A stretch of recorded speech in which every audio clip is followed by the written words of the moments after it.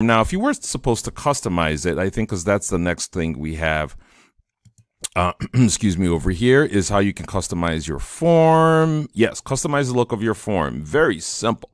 All you want to do is go over here to the right here. You see this customize theme.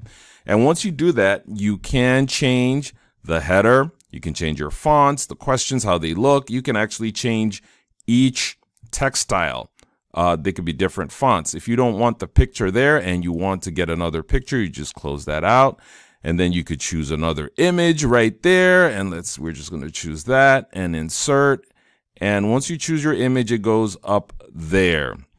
Now, this is the color too. You get to customize it by choosing the colors that you want here, and it changes the form. And here is the color of the form, as you can see itself.